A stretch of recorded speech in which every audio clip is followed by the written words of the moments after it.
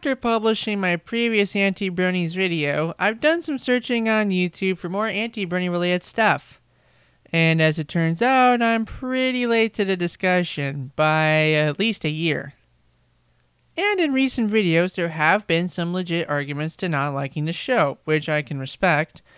But like I said in the last video, I don't believe there should be a logical reason to hate on an entire fandom for innocently enjoying a TV show like this. However, since I want to be a fair and unbiased individual on the internet, I might as well attempt to examine the possibilities that may lead to Anti-Bronies being who they are. So let's dive in.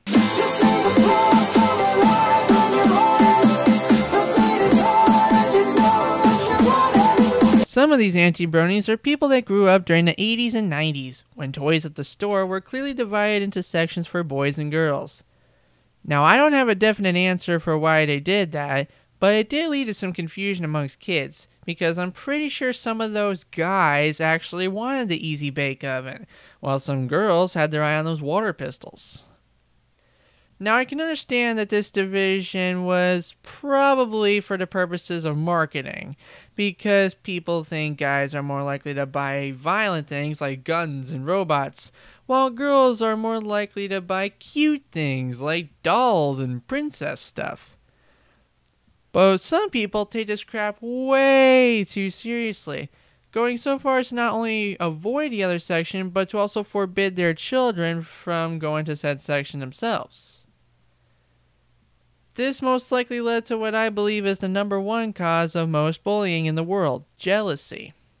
If kids can't experience certain pleasures, either due to a meaningless label, an inability to afford such a thing, or because their parents said no, then they attempt to justify such holes in their life by growing a hatred to them.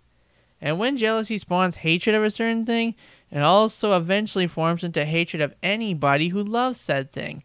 Thus, a bully is created. Or in the case of MLP, the Anti-Brony.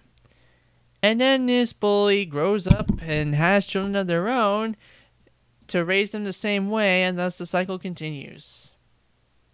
Also, around that period of time, My Little Pony was going through its 3rd generation, which was radically different from Friendship is Magic of today. I'll put the Zerato Things video discussing this topic at the end screen, but for now I'll just say, and what do we do about it? We should encourage the ones that are being picked on for this reason to stand up for themselves, to not let others dictate what you should and shouldn't like, and to not become the thing that haunts you.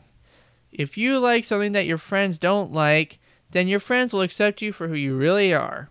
Within reason, of course. I mean, if you like doing very inappropriate things, then I think they have a right to not like you for that. Also, if your parents watched My Little Pony Generation 3, then it may seem very difficult at first to like Friendship is Magic knowing that, but it is not an impossible task. You never know what you can accomplish unless you try for yourself. It feels like I fell asleep, woke up in a nightmare, falling into a world of chaos. You're the reason that I'm here. I'm not going to sugarcoat this topic. Some members of the Brony fandom can go too far with their love for the show.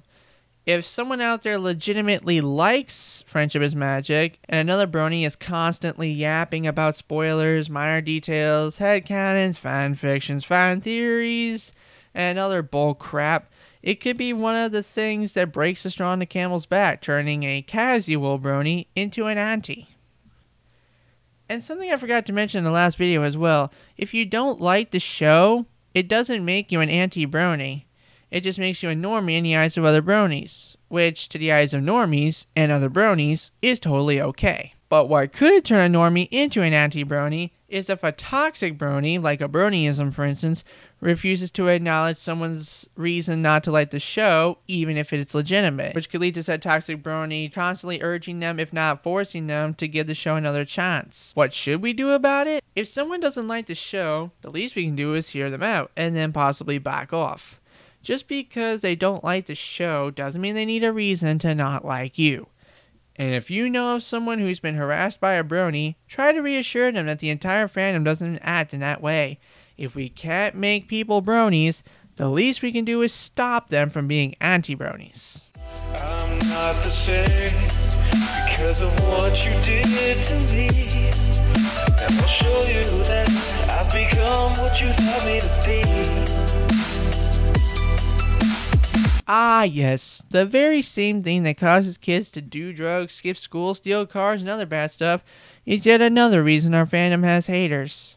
Negativity is just as contagious as positivity, and thus, as the Brony fandom spreads, so does its legion of haters.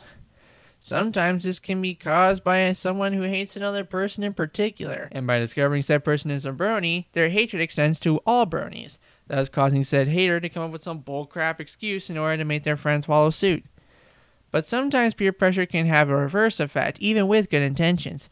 If a Brony attempts to force someone else to become a Brony against their will, or just won't shut up about ponies, then the other person will likely grow distaste for that Brony, which if left unchecked can lead to that person also becoming an anti. What do we do about this? Instead of forcing our friends to act like us, behave like us, and do what we do, we should encourage them to accept and reject things solely on their own preference. If someone wants you to harass someone for no reason, ask yourself this.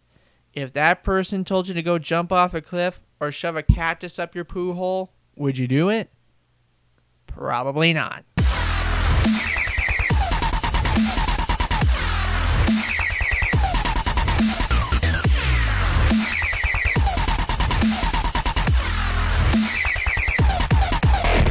In conclusion, while we have found no singular finite point of origin from which the Anti-Bronies originate, it is likely to be traced back to gender-biased marketing, bullies, peer pressure, toxic Bronies, or all the above.